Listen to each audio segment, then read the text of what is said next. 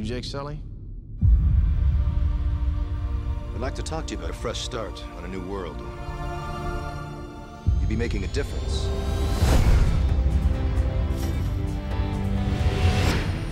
I became a Marine for the hardship. I told myself I can pass any test a man can pass.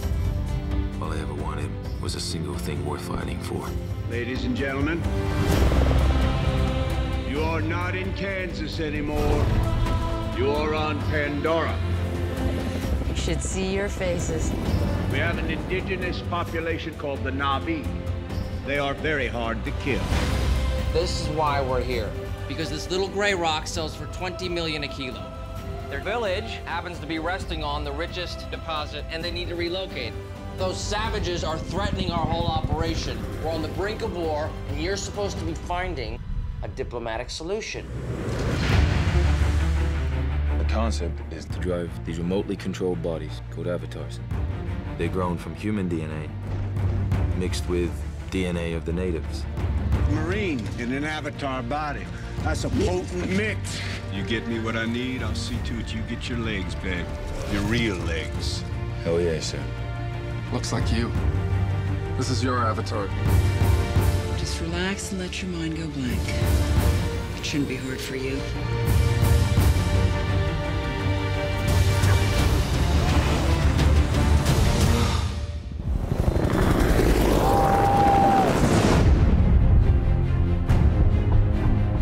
Jake, it's real simple. I want you to learn from the inside. I want you to gain their trust. You should not be here. Go back. All this is your fault. I need your help.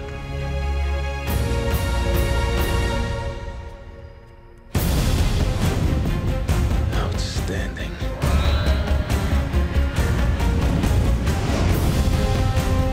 Haven't gotten lost in the woods, have you?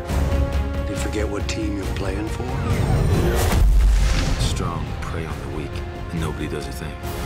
You've got 1 hour. You knew this would happen? Everything changed. Jake, it's crazy here. Quaritch is rolling and there's no stopping him. We're going up against gunships with bows and arrows. Well, I guess we better stop him.